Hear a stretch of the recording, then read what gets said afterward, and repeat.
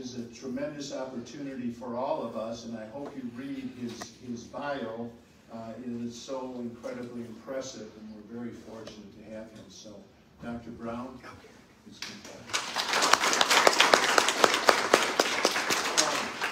Hey, I do want to say, I've actually structured this with a lot of PowerPoints, so it's going to be helpful if you can actually read the PowerPoints. So I'm sort of speaking to the people in the back because I'm not sure if they can read them from way back there. So I'm kind of inviting you to move forward before I get started. So I'm sorry, this is where you guys get up and walk. Really, because, yes, please. No, come closer, come closer. You're like my law students. You want to sit in the back, come closer, interact, talk to the professor.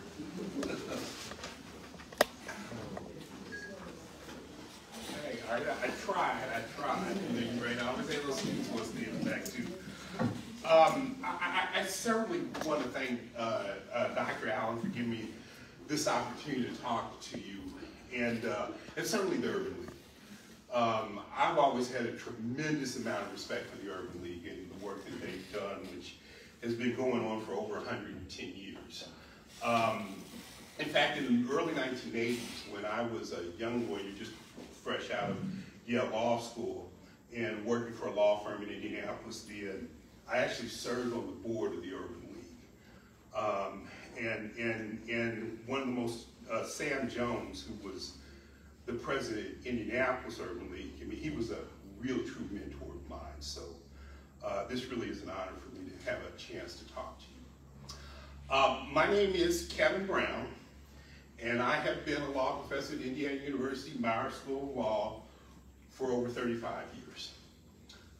And yes, I was one of the 23 professors involved in the original critical race theory meetings in Madison, Wisconsin in 1989. So you can see they're sort of there with a smile at the back with all the afro and the hair. Just to tell you, 35 years of teaching law students, you lose your hair. There's Kimberly Crenshaw in the front, Richard Delgado on the right, there's Derek Bell head behind Richard, there's Kendall Thomas, he was my classmate at Yale. Mari Matsuda is there next to Richard. So anyway, there we are. And today, I'm going to try to explain critical race theory to you. I could talk about critical race theory defensively. I mean, after all, the Indiana General Assembly tried to ban, among other things, CRT. But I'm not going to do that. I also want to make it clear, I'm not talking about the concept of critical race theory that the critics are talking about, because their goal is really to demonize CRT as part of a larger attack that we see, which is an attack on our multiracial democracy. So part of what they're really trying to do then is to prohibit the development of that broader multiracial democracy. And one of the major criticisms that they made about us in CRT was that we were Marxist or communist. So I'm going to address that one first, because it always seemed to me to be a ludicrous claim to make about law professors. You know, right? If anybody's not going to be a Marxist, it's going to be a law professor. We were not Marxist. We were not communist. We did, of course, read Marxist writings, and we read writings of them the same way as we read Plato and Aristotle and Jefferson and Kant and Adam Smith, and of course black political theorists like W.B. Du Bois, Cornel West. So we read it all, but no, we believed in the American economic system. Our complaint was that we wanted to see a fairer distribution of the material resources in American society.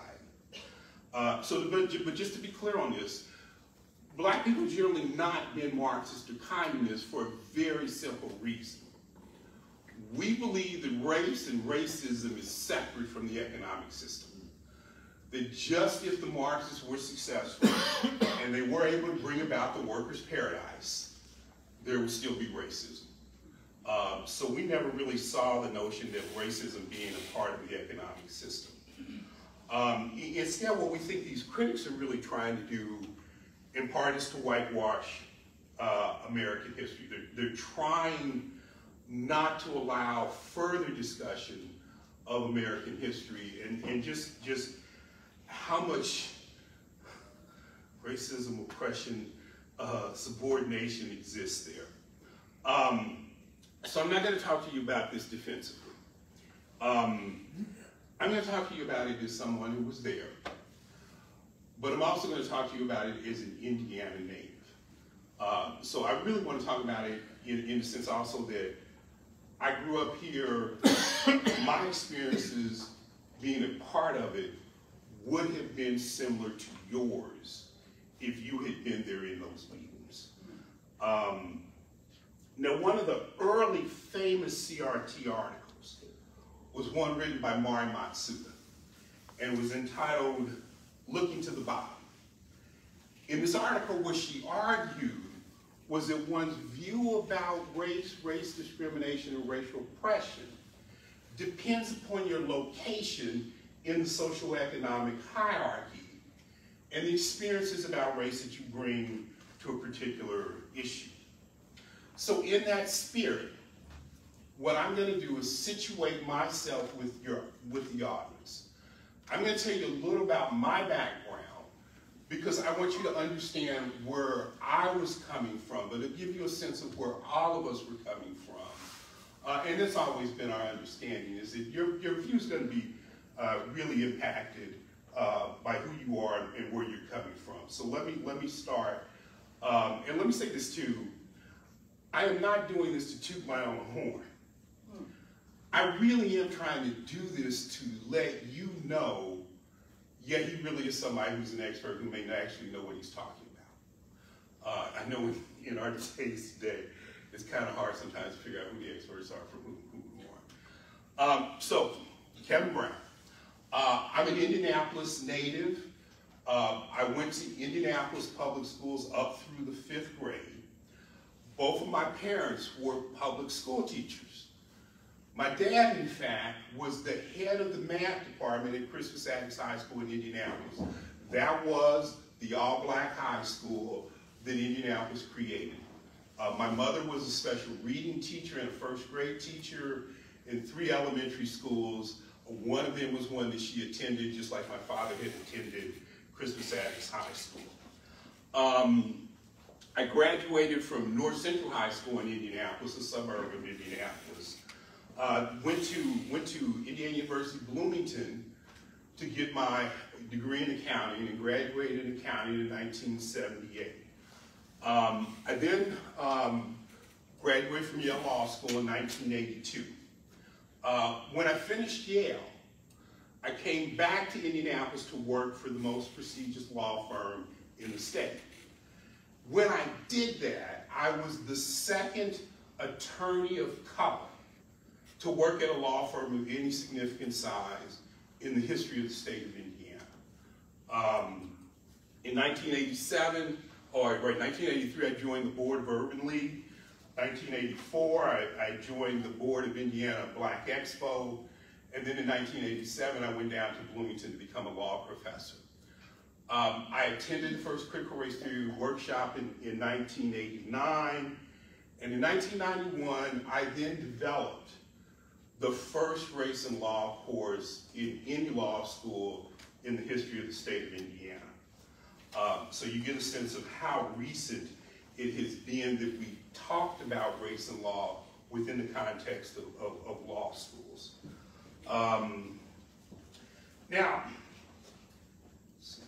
at age 65, and that's what I am now, I know I'm coming to the end of my academic career.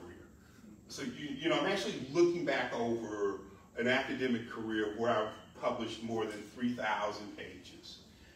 And I've come to the realization that those first meetings in critical race theory were the meetings that really formed the way I thought about race racial oppression, racial discrimination for over 3 decades. But the thing about having done this for over 30 years now is, and that's where we're at here, we can actually look back.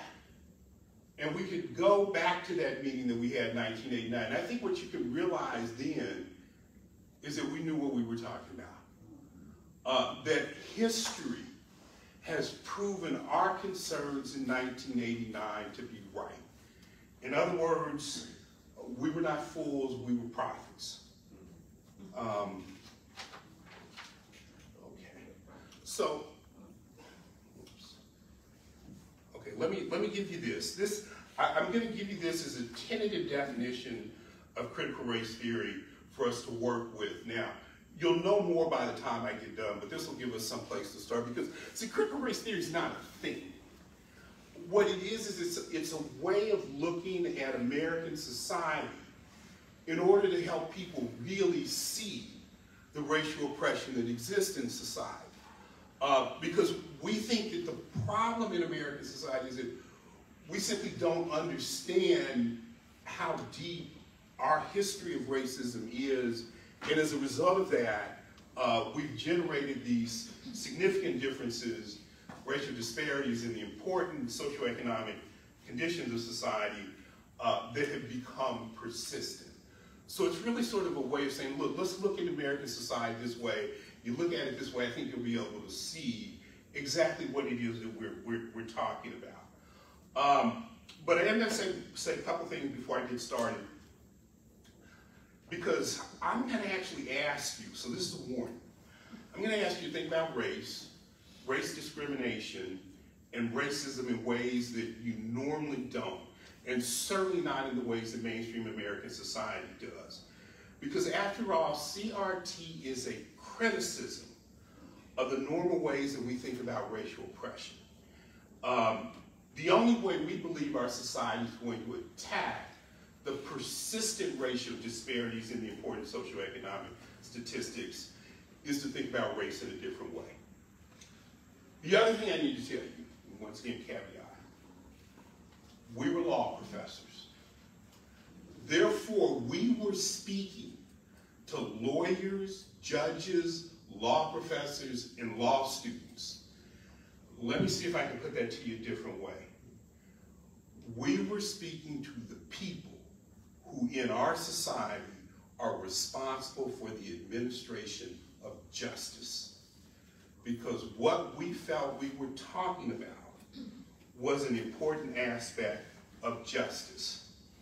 And to make this point as clear, and maybe to give you an example, because I am going to ultimately lay the blame at the feet of the United States Supreme Court. Let me say that again. I'm going to lay the blame at the feet of the United States Supreme Court. Now, changes in law are really brought about for us by the justice system. And, you know, in some sense, I'm fortunate because I can come to you and say, look, think about the abortion debate that's been kicked off here lately. Whether or not you believe in a woman's right to choose, or you believe it's wrong to kill innocent children, one thing is clear to all Americans right now, that issue is being decided by the 9 people who are on the Supreme Court.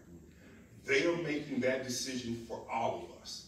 Because what law does is it says this is what people can do and this is what they can't.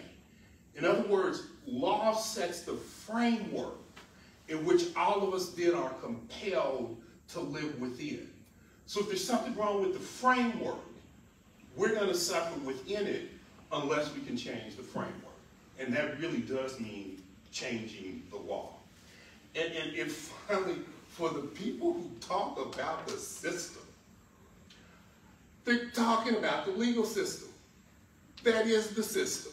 I mean, that's the whole point. It sets the framework. So as a law professor, my job's not just to teach law students what the law is, but it's to also try to shape the system, shape the law, especially if the law seems to be unjust in certain areas. Now, as original critical race theorists, we did include Asian Americans, Neil Gotanda, Mari Matsuda. We also had Latinos or Latinx scholars, Richard Delgado and Trina Grillo. But our thinking in 1989 was dominated by the black-white paradigm. Okay, I know we're 30 years removed from that original CRT meeting, and everybody now looks at it and goes, wow, look how large the Latinx community was. But in 1989, the Latinx community was still something that was in the process of forming. Some of you are old enough to remember what it was like in the 1970s before we had a Latinx, Latino, or Hispanic community. Right, what we had in the 70s were Puerto Ricans, Cubans, and Mexican Americans. So even though our federal government had been classifying and maintaining racial statistics for 200 years, it wasn't until 1977 that the federal government came to an agreement on the definition of racial and ethnic groups that we deal with today. It's in that 1977 decision that we come up with this notion of lumping all the people in one category who we now consider to be the Latinx community, just as it's when we decided to lump all the people together and call them Asians. But in addition to that, in 1995, Latino scholars broke away from critical race theory and created another movement called Lat-Crit movement. And the Lat-Crit movement focuses specifically on how law impacts the Latinx community. Now, to understand CRT, and I mean truly understand CRT, you have to start with where we were in 1989, which means you've got to go back and look at the racial disparities that existed in American society in 1989. So what I'm going to say now is very important, because if you don't comprehend this, you do not comprehend critical race theory. We were not worried about the white racists who stood in the door to keep us from going to universities or to eat at lunchroom counters or to go to public schools. For the most part, we felt that kind of racism had been dealt with the civil rights laws of the 1960s. What we worried about and what drove us were the racial disparities in the important social economic statistics in American society. Okay, and I know that means I got to talk about statistics, and I know when I talk about statistics, you know, sometimes I get eyes just glazed over, and I always get the other people who look, you know, there's statistics, and then there's damn lies, and then there's more statistics. Okay, I understand that. But I am asking you, stick with me for a minute here, and think about what I'm trying to convey when I try to convey the statistics are the things that people care about. You know, what do you care about? You're going to care about your family. You're going to care about your job. You're going to care about whether or not you're unemployed. You're going to care about where you live and whether or not you own the place that you live in. You're going to care about how much income you have. You're going to care, which will include, do I have enough income that I'm not below the poverty line? You're going to care about wealth, right? Because wealth's significant. That gives you the money that you can pass on to your kids to give your kids a head start. You're going to care about political power. You're going to care about educational credentials, and you're going to care about the possibility of being sucked into the criminal justice system. You're going to care about your access to medical care, and of course, you're going to care about your life expectancy.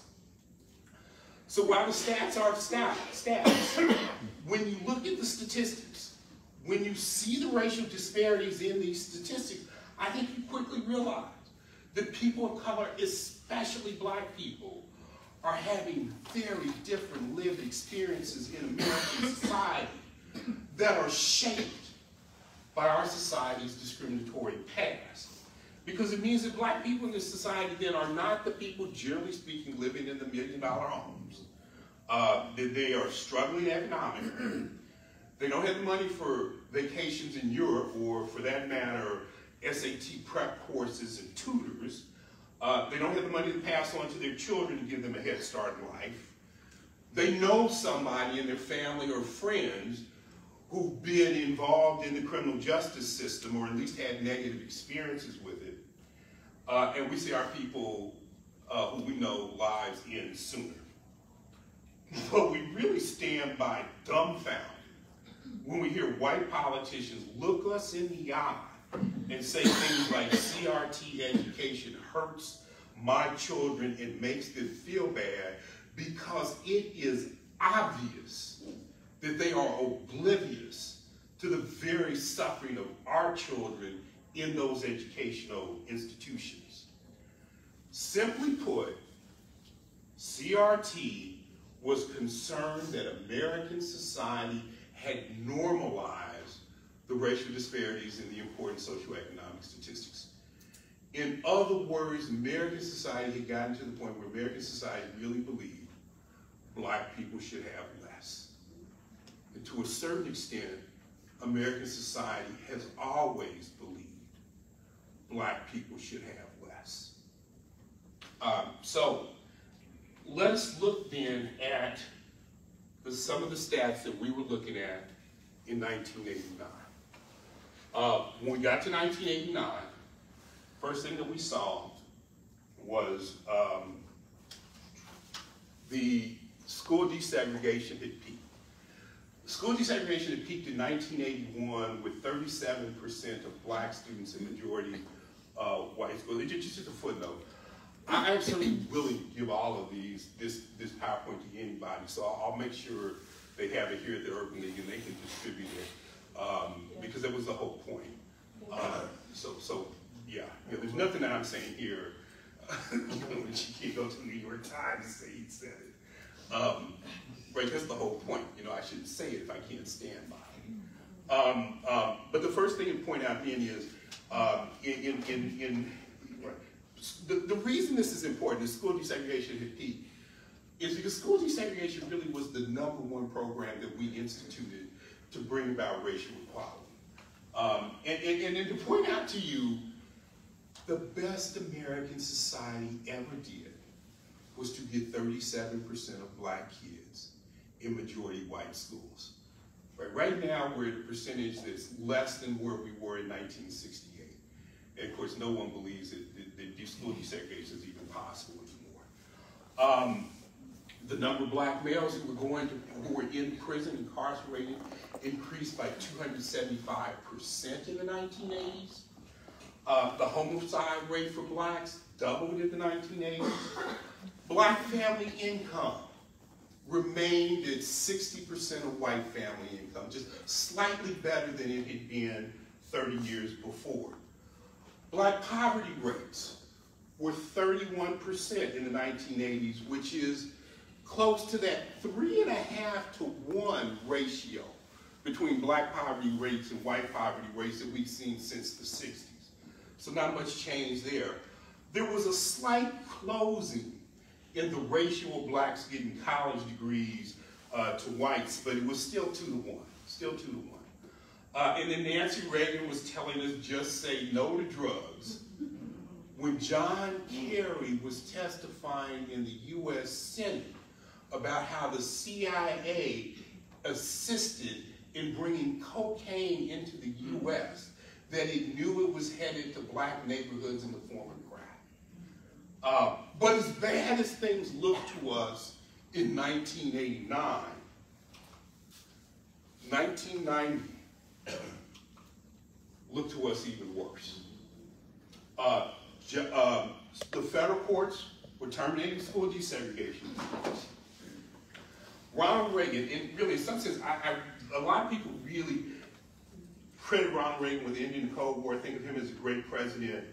It is impossible if you were black to think of him as anything other than one of the more racist presidents that we've had. He gets elected in a landslide in 1984 with 66% of the white vote and 9% of the black vote. And then if you think about 1988, his vice president gets elected with 60% of the white vote and 11% of the black vote. So what that told us was that the federal government was going to be very hostile to improvements in the conditions of black people in America. Then we had black conservatives who were criticizing affirmative action and talking about the declining significance of race. And there were even commentators in the 1980s who were going back to Martin Luther King Jr.'s "I Have a Dream" speech and taking one phrase out of context where King goes, "Judge people by the content of their character, not the color of their skin."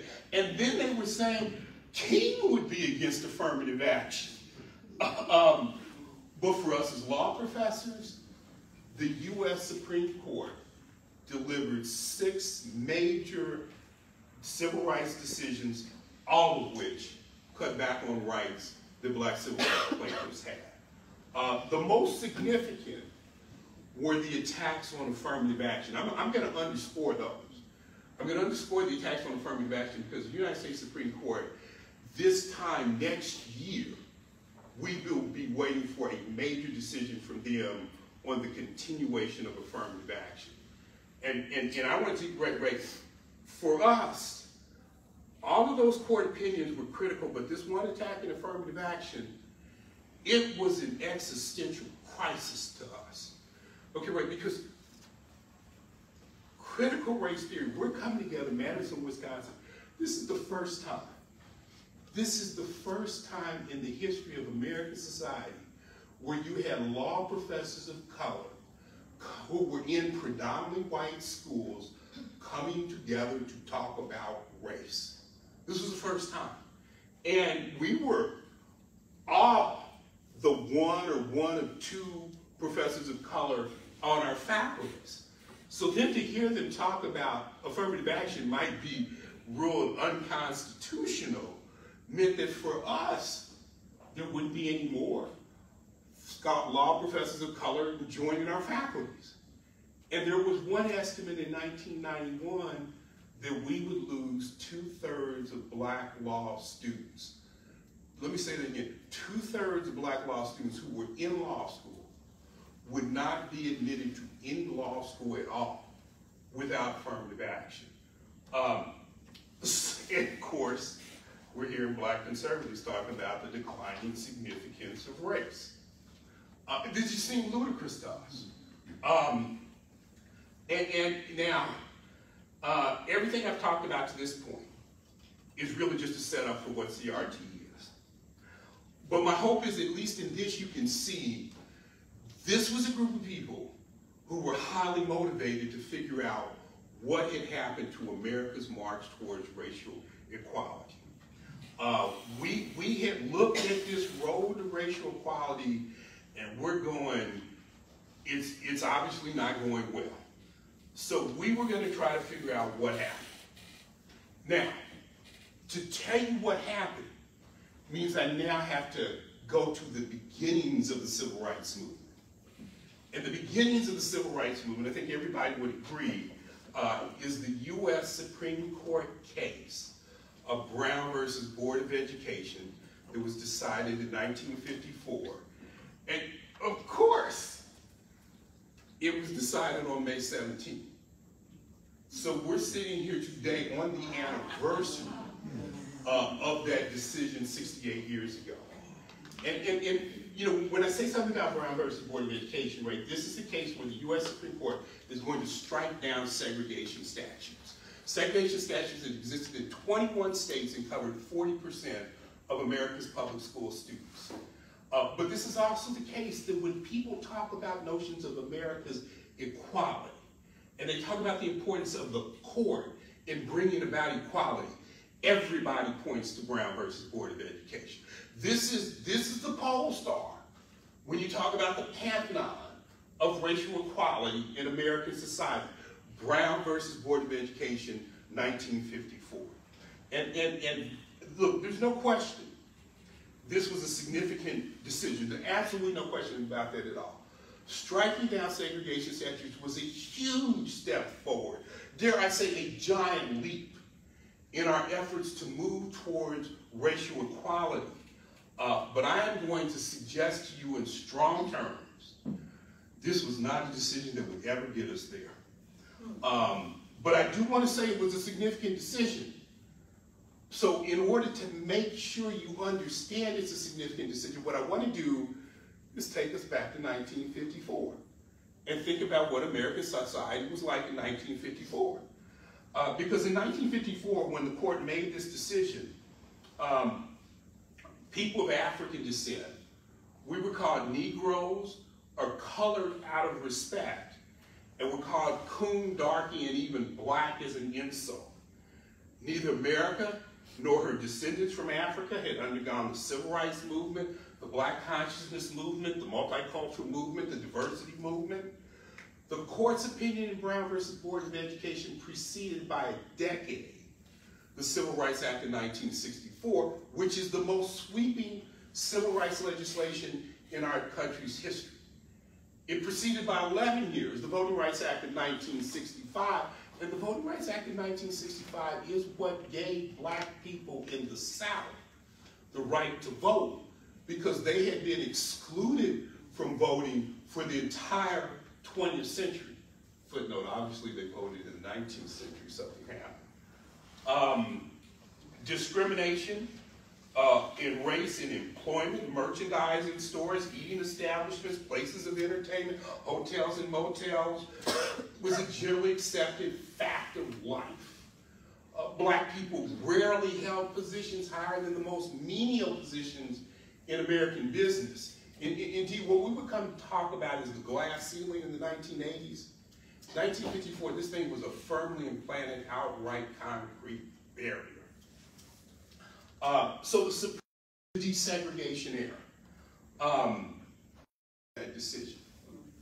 And we are going to look at it today in the cold light of that passage of time.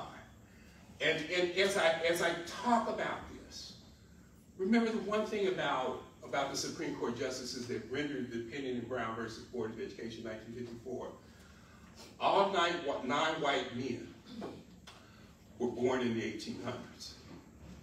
In other words, they could not escape the racism of their time, even in this opinion. So in Brown versus Board of Education, what made this so significant is that the Supreme Court was dealing with a situation where the physical facilities between the black schools and the white schools were equal. So in a situation where you truly have separate but equal, what is wrong with segregation? Now, we might think today, well, it's pretty easy to say that, denial of individual rights. But in 1954, that was not clear at all. So, what I'm going to show you is the exact language of the U.S. Supreme Court about what was wrong with segregation that will start American society on the desegregation movement. And I'm also going to point out to you, it is in this language that the problem of race today is revealed, because it exists in the very opinion that we embrace as the essence of equality. So once again, the court had to decide what was wrong with segregation. And this is what they said. To separate African American youth from others of similar age and qualifications solely because of their race generates a feeling of inferiority as to their status in the community that may affect their hearts and minds in ways unlikely ever to be undone. Segregation of white and colored children in public schools has a detrimental effect upon the colored children, for the policy of separating the races is usually interpreted as denoting the inferiority of the Negro group. A sense of inferiority affects the motivation of the child to learn. Segregation with the sanction of the law therefore has a tendency to retard the educational mental development of the Negro children. Now, let's go through that just a little slower. The first thing that they're saying about segregation is it is retarding the mental development of black children, and only black children. The second thing, ways unlikely ever to be undone. That means for black adults who've already gone through a segregated school system, they are already hopelessly and irrevocably damaged. And the third thing, the way that you solve the problem is you move black people into white spaces. Thus, Brown is thought about as an opinion that makes this historic break with America's past, and it does. It does make a historic break with America's past. It does not reject the notion that black people are inferior. What it does is it rejects the earlier justifications about why black people were inferior. And the earlier justifications were black people were inferior because God had cursed us. And the other arguments about it were biology of black people is so bad that that's what makes them inferior. Now the problem is if you really do believe that blacks are inferior because God has cursed us or because of our biology, it makes no sense to try to do anything about it because you can't. But what Brown is saying is no, the problem is that black people have a deficit social environment. You know why they have a deficit social environment? Because white people aren't there. And they have a deficit culture. The way they think is the problem. So comparatively speaking, Brown's a step forward because it does suggest the existence of a solution. But here then is the problem, right? If segregation created these feelings of inferiority for blacks, what was the psychological impact on whites? And the Supreme Court will, in justifying the statement, they will then go to a brief, a document, filed by social scientists that discuss the impact of segregation on blacks. But they also discuss the impact of segregation on whites. And this did not make it into the court's opinion.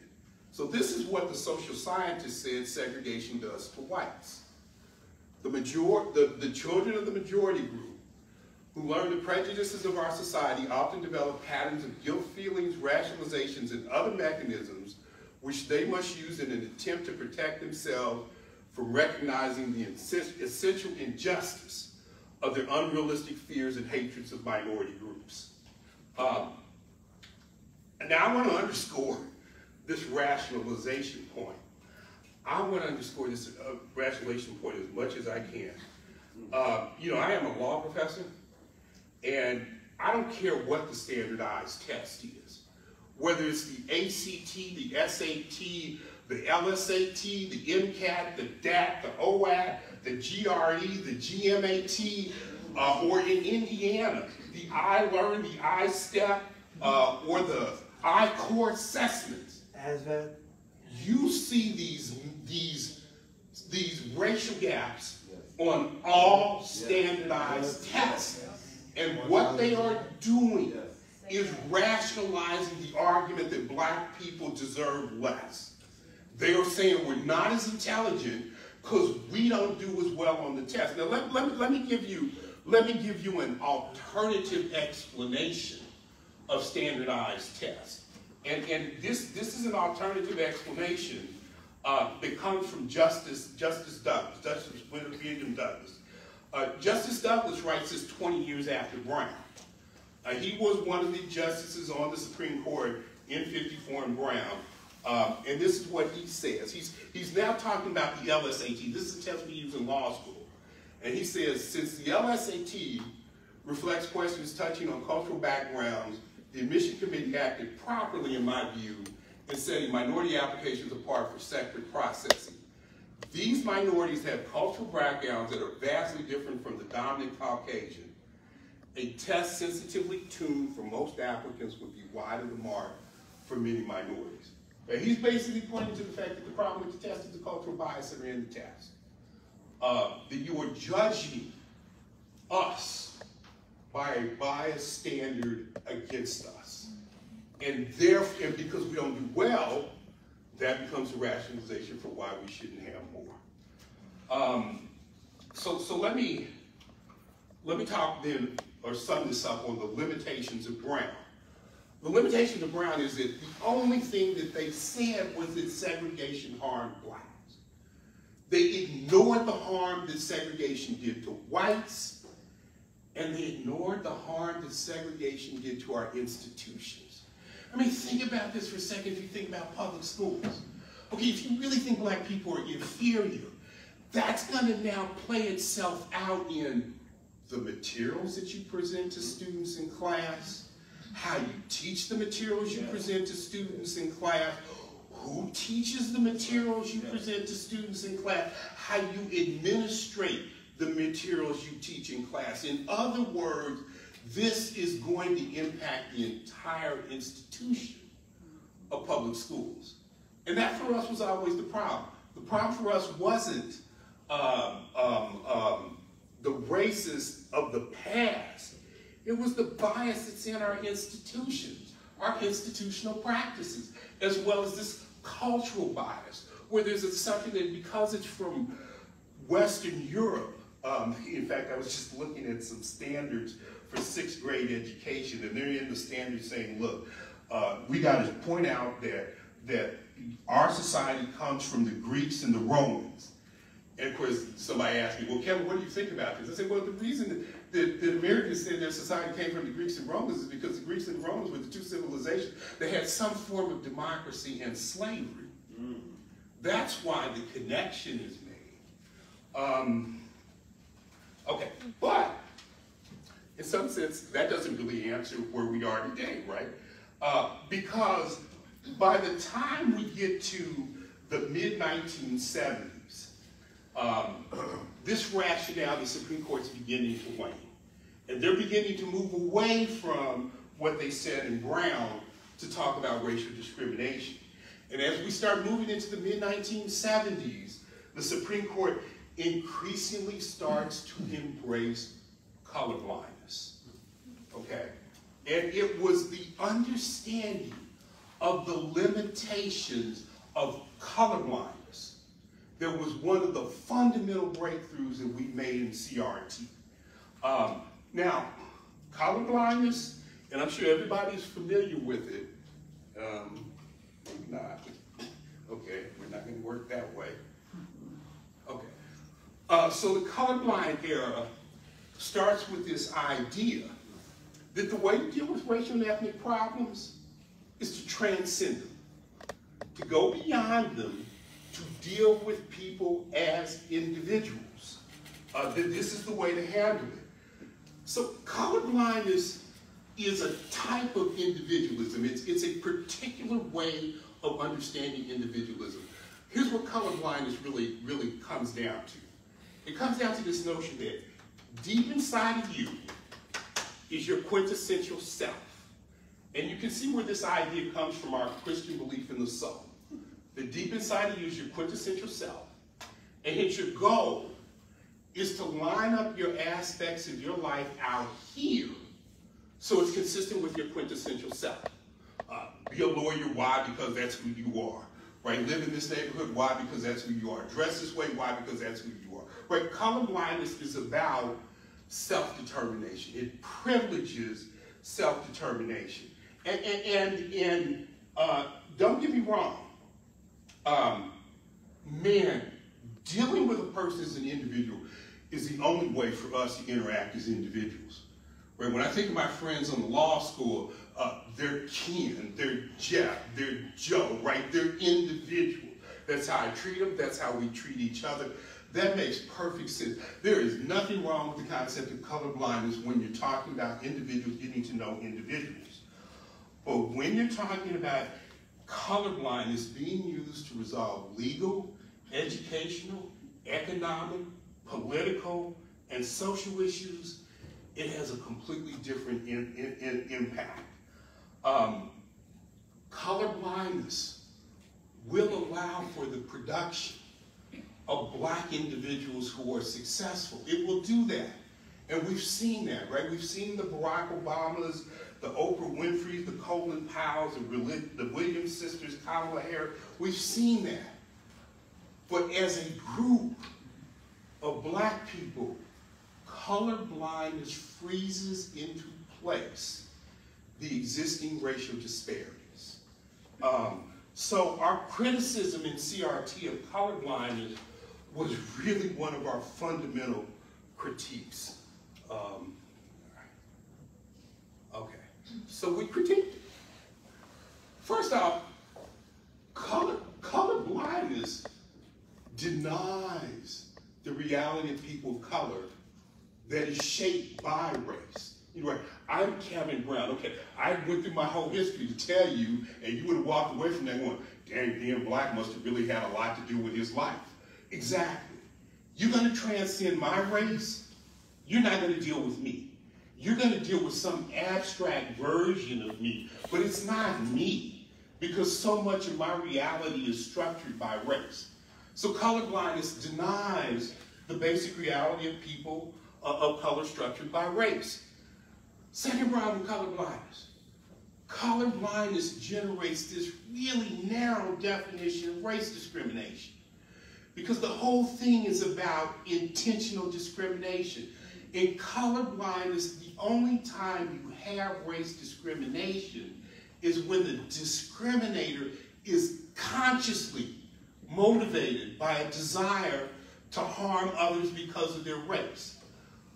But that's just a limited form of racism.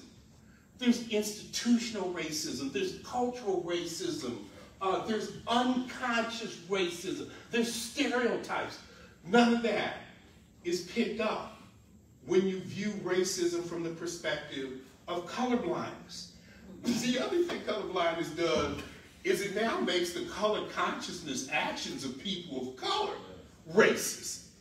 And we then become the racist. How many times, I've heard this raised in law school all the time, why you got a black student union? You know, why you got a black law professors group? Why you got a black attorneys group? So all of a sudden, we become the racist because we are acting based on race. And that's because colorblindness says, look, racism is by definition anytime anybody acts motivated by racial considerations. A third problem with colorblindness, and I think everybody knows this one, man, people object to being called racist. You call someone racist, you are ready for a fight. Right? When we call Donald Trump racist, we say, oh, I'm not racist. You know, right? Because within colorblindness, racism becomes a moral condemnation. Right? You're doing something evil. And once again, think about this in terms of self-determination, because that was the idea. The idea is that in order for people to be self-determined, you cannot treat them based on a characteristic they don't choose.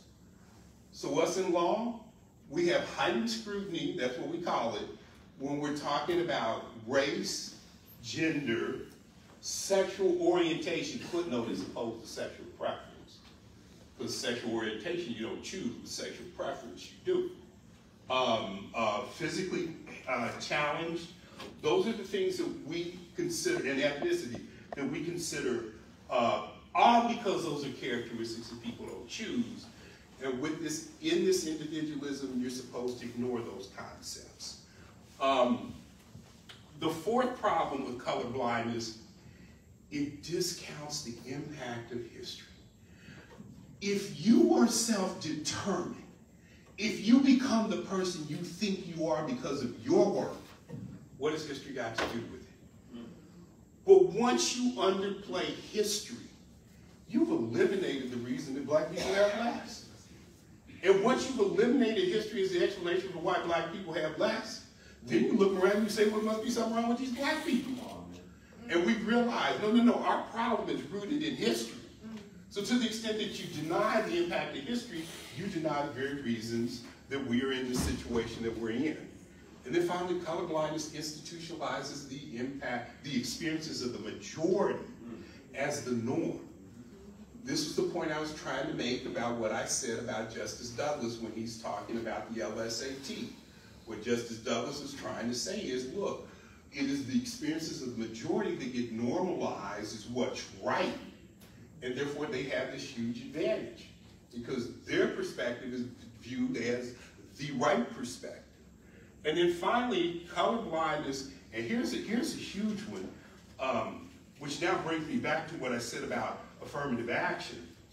Colorblindness then says policies and programs that governments institute or companies institute to attack racial disparities are just as racist as the policies and programs of segregationists that were used to create the racial disparities in the first place. So you can't institute policies and programs to attack the racial disparities because those then get determined and get called racially discriminatory. And remember, I said, you know, I was going to put this at the blame of the U.S. Supreme Court. These are just some of the opinions that the courts rendered. Okay, I'm sorry. I don't have that stat. I don't have that it's not in here, I'm sorry. So I got to give it to you, Rick. The Supreme Court is going to write this opinion where they're going to say, we reject quotas. So because they rejected quotas, rather than higher education institutions having pro rata percentages of spaces in higher education institutions for blacks, they now use this affirmative action. So instead of having 12% black students in my law school, we have 4 or 5%. That's because of the U.S. Supreme Court. Minorities set aside for government contracts. Governments were all beginning to institute policies and programs to set aside governmental contract because, you know, maybe 95% of our contracting dollars went to white contractors. We need to set aside 15% for minority contractors. Well, that's racism. So all the minority businesses that weren't created because of this decision by the Supreme Court. Voluntary school desegregation. I mean, even if you wanted to integrate the schools now, you couldn't do it because the Supreme Court says school integration, where you take account of race and ethnicity of the individual student, is racism. So the very kind of school desegregation programs that the Supreme Court itself ordered in the 60s and 70s, today the court is saying are unconstitutional because they're discriminatory. Indeed, there was this other case where, you know, black teachers were last to be hired, first to be fired under seniority systems. So you had this one school system that said, look, we don't want to fire our black teachers. We need our black teachers to be role models of academic success for our black students. And the Supreme Court said, no, it's not good enough. Protecting black teachers from layoffs becomes another form of racism. So the problem then, as I said, with the colorblindness is it freezes into place the racial inequality. So now we come to the moment where you say, Brown, prove your case. You've been telling us this, prove your case. Okay, it sounds good, prove it. So here comes the proof. And remember, the point I've been making is about the racial disparities in the important social economic statistics. So what I'm getting ready to show you is a ton of statistics that are showing you the racial disparities from 1960 to 2020, a 60-year period. And I figured, hey, that makes sense because, you know, critical race theory, we meet 1989, so we're roughly in the middle. And remember, our point was we're looking at the last 30 years and we're going, whoa, we're not seeing a lot of progress. And then we're looking at where we are in 1989 and we're looking to the future going, and we don't see how we're going to see a whole lot of progress going into the future. So what I'm now trying to show you is the progress that the statistics will reveal over the last 60 years. And you know, I'm just giving you some, right? Because at some point people say, okay, great, you know, man, I'm sick and tired of them. But I can use a whole bunch of other statistics, but let me start. Let me get that off. Okay, here's median family income. Median family income, black and white. And I think you can see this generally goes the same. Now I'm going to give it to you a slightly different way, which will give some progress. Do it here by percentage. So black family income goes from 58% to 64%. Now 64% is really just recently, but that's the best we've been able to do. College degrees. All right, this is people over the age of 25 with college degrees. This is blacks, this is whites. And you can see right there, it's not like these gaps are closing, they're actually getting wider. Well, let me just leave that there. Let me go. Poverty rates.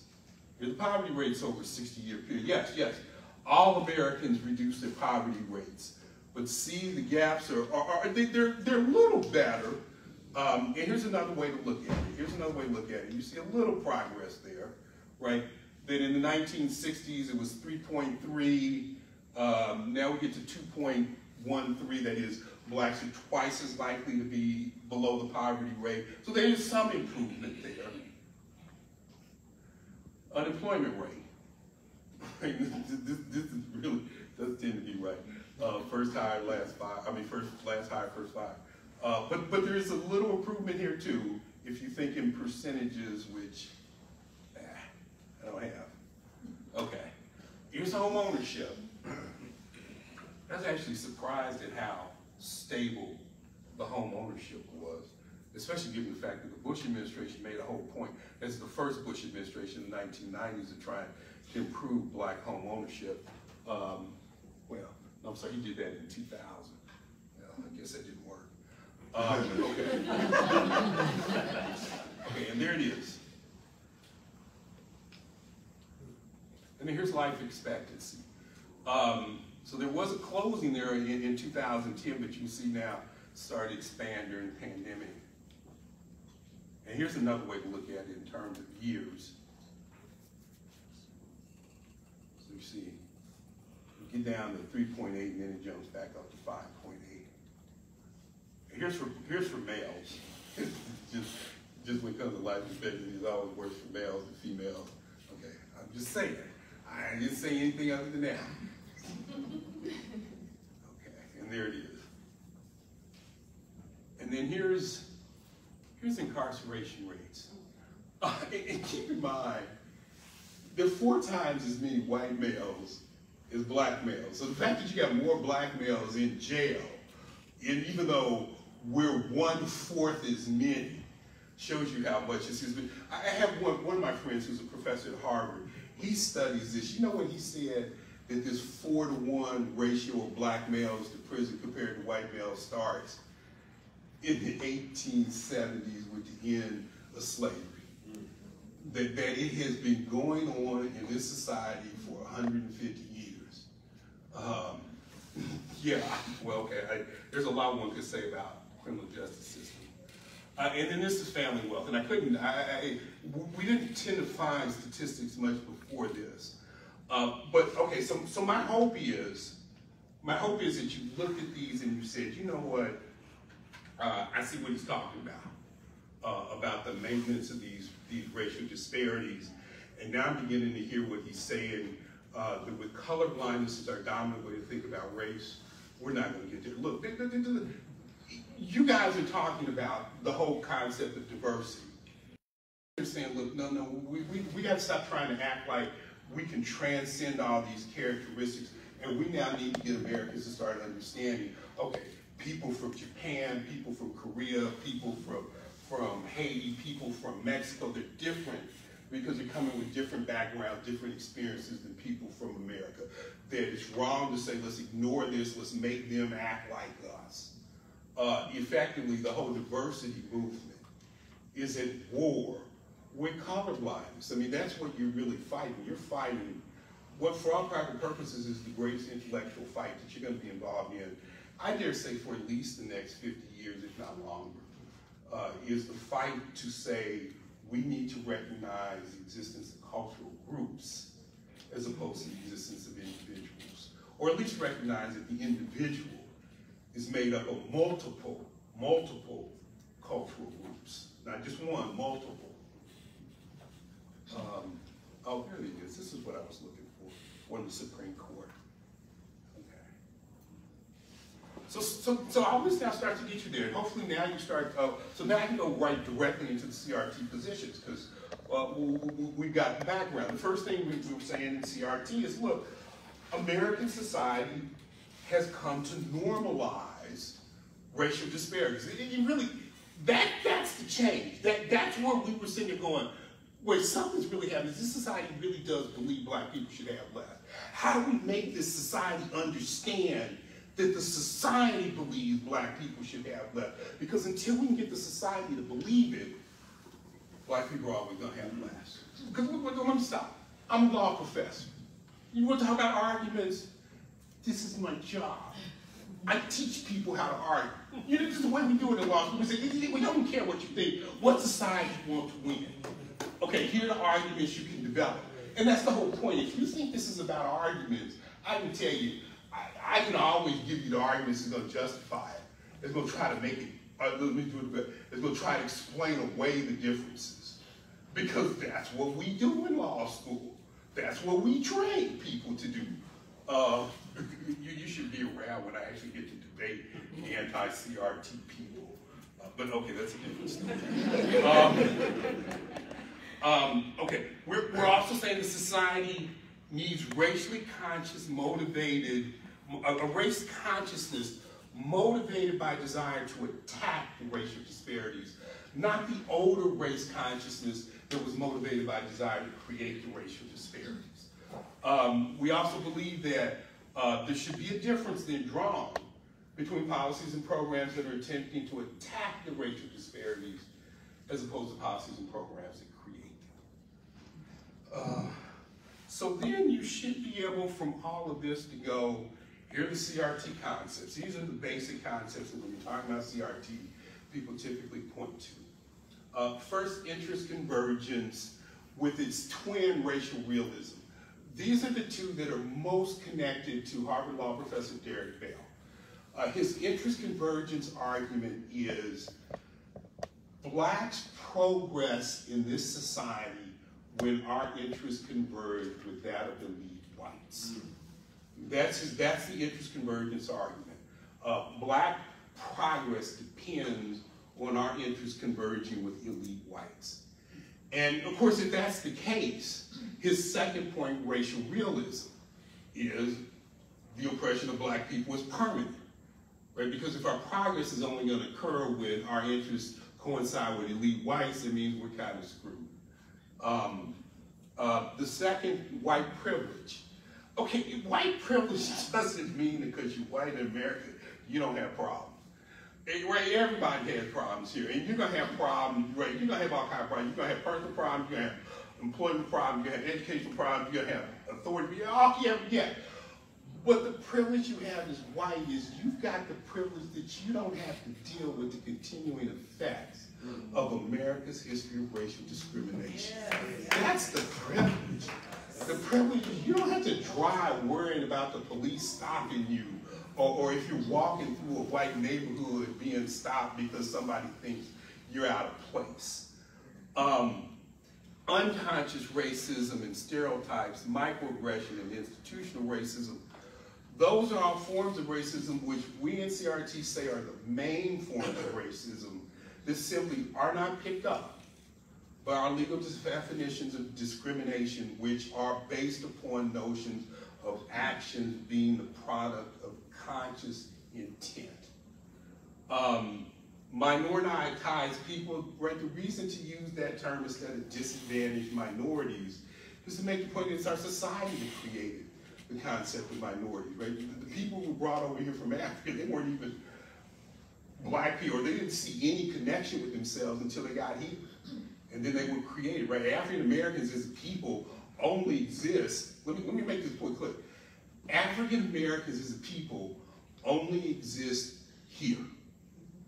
No place else in the world will you go and find the concept of all these different people from all over Africa who all of a sudden are seen as one group of people. Only here. The need for racially conscious remedies, I think I've said that enough.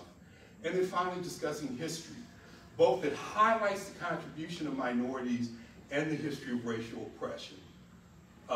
So to sort of coming now close to the conclusion, critical race theory would view racial discrimination in terms of the important socioeconomic issues from a color-conscious perspective of attempting to dismantle the continuing structures of racial oppression in our society. And we got to start with the recognition of our history of racial discrimination, because that is the cause of the disparity.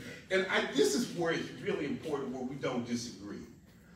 I am not saying that there is a single white person today who is living who is responsible for slavery or segregation or even the discrimination.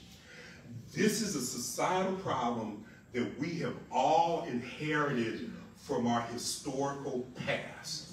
You know, every time I talk about race in Bloomington, in my law school courses, one of the things I point to this statement that Jesse Jackson made once. Jesse Jackson said, look, you know, one of the things I hate about myself is that when I'm at a bank machine and I'm pulling money out and I hear somebody behind me and I turn around and I see it's not a black male, I feel relieved. And the point is, what Jesse Jackson is saying, look, is this problem of racism is a problem that's impacting all of us. It's not that it impacts whites and not black, it impacts all of us, because we're all victims of this history of racism that we have inherited. And the only way to stop the perpetuation of these beliefs is for us to be conscious about it and to consciously reject them. 5 minutes, Dr. Brown. Okay. All right. Well, let me. Yeah, all right. Then. Okay. I think. All right. So this is really quick, and this has to be quick. But I was asked to do quick touching on teaching of American history. You got to stress the history of racial oppression, because if you don't, Americans don't understand how we ended up in the society that we ended up with. And because they don't understand it, then they blame black people. They say there's something wrong with us. But then you've also got to talk about how black people have struggled against the oppression.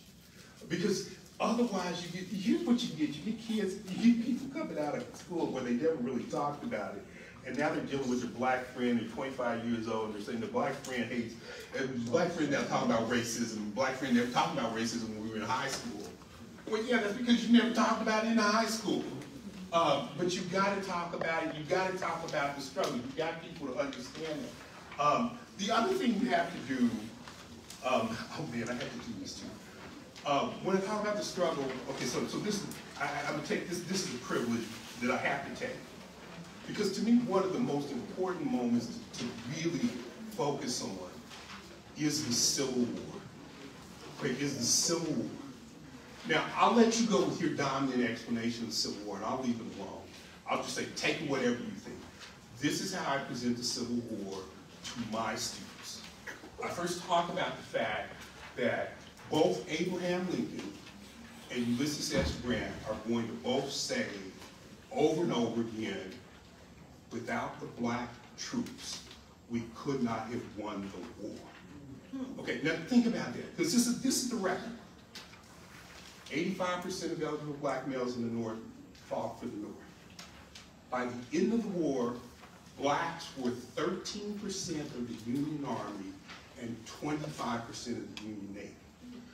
Blacks were 10% of the Union war dead, even though they could not participate until 1863, because the notion was we don't want them to participate, because after all, the war is about union. Just a footnote, here in Indiana, the reason we got a statue down there, if you ever go to look at Governor Oliver Morton, there's a statue for him in front of the State House. The reason is because there were people in Indiana who, once Lincoln said, I'm going to issue the Emancipation Proclamation, they said, we want out of the war. We can fight a war for union, but we don't want to fight a war to free these black people. And Oliver Morton basically said, look, I'm not going to call the legislature into session to prevent that from happening. But you're watching it in Ukraine. Think about it in Ukraine. Right? If you're Ukrainian, you ask a Ukrainian, why are you fighting? The Russians, they will say, because the Russians are here. We've got a reason to fight because it's our home. The Russians are here. You ask the Russians, why are you fighting in Ukraine? I don't know. Putin asked me to fight. It was the same with the North. Think about what you're asking the Northern troops to do. We want you to go die for Union. We want you to die so Mississippi and Alabama are part of the country. Oh, what the hell? Why do I care? Let them go free. I don't care. But once you put those black troops in, they care. They care. Casualty rates for black troops, 40% higher. And just as a footnote, I don't know what you think about Ulysses S. Grant. I'm going to tell you the reason Ulysses S. Grant, look, Ulysses S. Grant died. There were 1.5 million people who came to his funeral. If you think about that in today's terms, that's 10 million people. You think about the American, where 10 million people would show up at their funeral. We don't think of Grant as so great. Why is that? You know what Grant did? Grant supports the 15th Amendment. That's the amendment that gives black males the right to vote. Grant's administration passes 5 major civil rights bills, more than Johnson, who passed 4. Grant is going to use the federal troops to put down the Ku Klux Klan in South Carolina, and Grant creates the Department of Justice for the purpose of going after the Klan because they're interfering with the rights of black people to vote.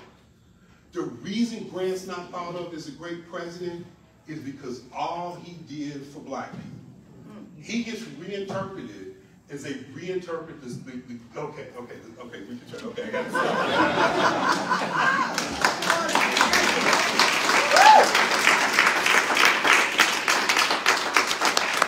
So a couple things. One is, apparently, if you want a copy of the slides, put your email on those forms, and when you turn those in, and then you will be able to get a copy of those.